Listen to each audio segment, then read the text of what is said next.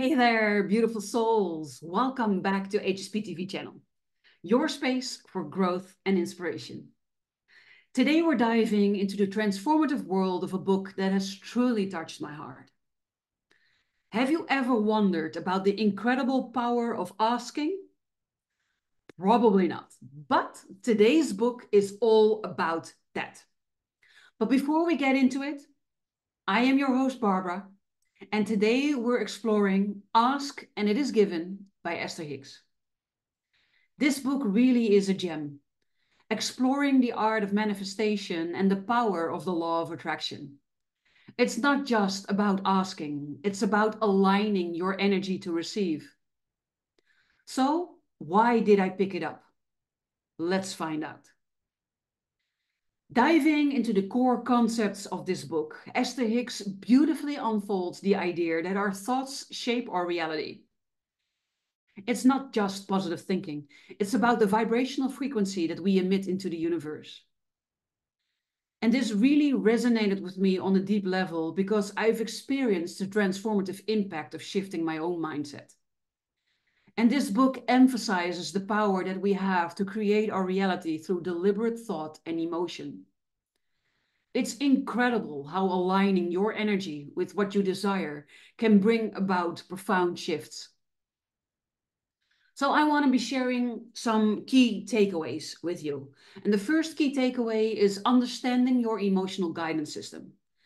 And this means that you need to learn to navigate and trust in your emotions as a compass. When you're feeling happy and joyful and optimistic and positive, you are going the right way. But if you are feeling down and listless and sad or angry or frustrated, then you need to take special care, special attention to your thoughts because you are pedaling upstream, my dear empath. The second one is practicing gratitude.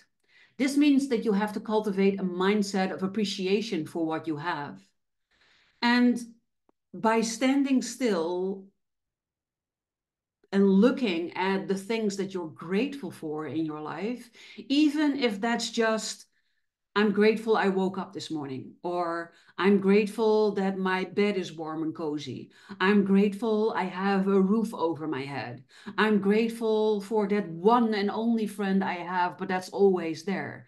You know, there's always something to be grateful for. So start practicing that gratitude every day and write down at least one thing every day that you're grateful for. The third is trusting the process. And this means that you have to embrace the journey and trust that the universe has a plan. Even when it doesn't feel like it, even when you cannot see the plan, trust that there is a plan.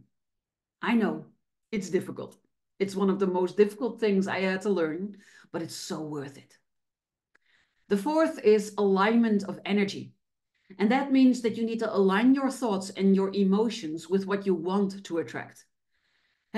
Energy flows where attention goes. So if you are focused on everything that's wrong with your life, everything you don't want, the shitty things, the things that are missing, all of those things, you're basically saying, give me more of those things in my life. And if you're like me, then that's not what you want. So you need to start thinking about all of the things that you do want in your life, all of the things that would make life beautiful for you. And the last one is deliberate creation. And that means that you need to be intentional in creating your reality through your thoughts and your feelings. And that aligns with the fourth one. You need to be deliberate in thinking about, ooh, I love waking up in the morning because I love starting my day and I love working with clients who are motivated and who love working with me and who get so much beautiful results, so much joy out of working with me. And then at the end of the day, I love feeling fulfilled and I love taking really good care of myself, providing myself with good, healthy meals, and then sleeping in my wonderful bed that keeps me warm all night. Something along those lines, but then your words and the things that you want, of course. And these takeaways aren't just for the spiritually inclined, they're practical tools.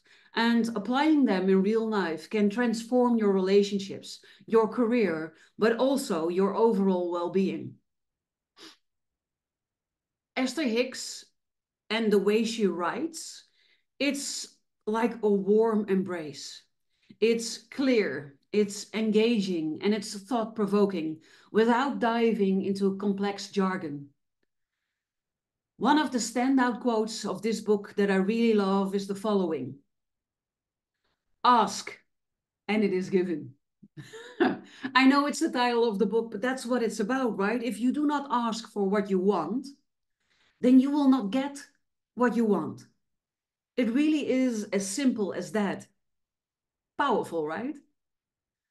So this book resonated with me personally because I needed to realize that I was mostly focusing on everything that was wrong with my life and everything I didn't want in my life and everything that was missing from my life. And that resulted in negative emotions, and the negative emotions resulted in certain actions, and those actions were responsible for the results that I was getting in my life that I wasn't liking.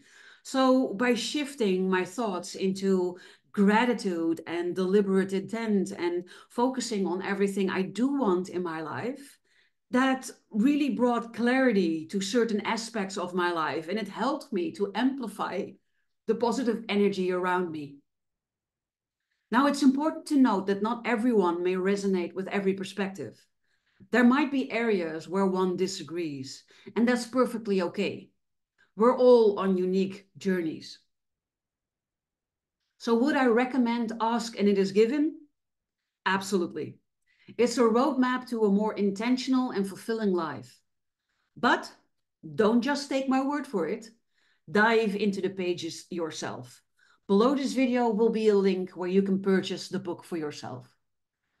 And if you're watching this, I would seriously want you to consider grabbing a copy. Let the wisdom within these pages inspire and guide you. And if you already have it or if you've already read it, then share your thoughts in the comments below. I'd love to hear your experiences. So, as we wrap up, remember, beautiful souls, you have the power to shape your reality. And if you're hungry for more discussions or want to explore these concepts further, then you can always book a free virtual coffee with me, or you might want to consider joining the Solutions community, where you will be exposed to a lot more books like this and a lot more valuable content than just books. For right now, I bid you a really great rest of your day. Until next time, keep asking, keep aligning, and keep shining.